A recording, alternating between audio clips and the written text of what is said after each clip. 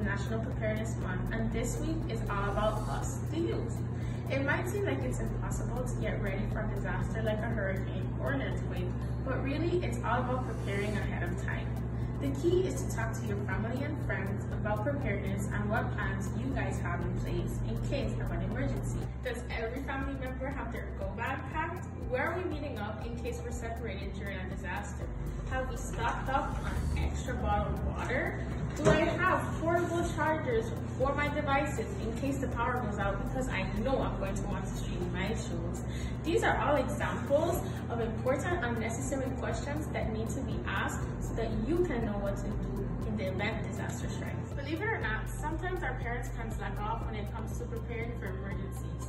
They're working, paying bills, or doing other parenting things. They need the extra nudge from us to remind them how crucial preparation is when it comes to these events. So the next time you and your parents are at the grocery store, remind them to pick up some extra canned goods, some medical supplies to make an emergency first aid kit. On the weekends, practice your family evacuation plan with them so that everyone in your family has it down.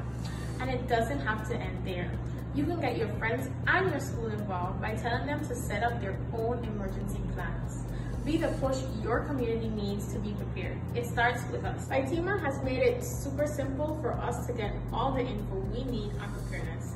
They have all the major social media platforms like Facebook, Twitter, Instagram, even TikTok.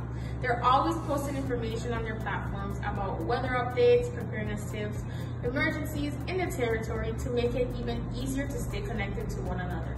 You gotta check them out online at www.vitemavi.gov. VITEMA reminds you to be prepared, stay informed, and be vigilant.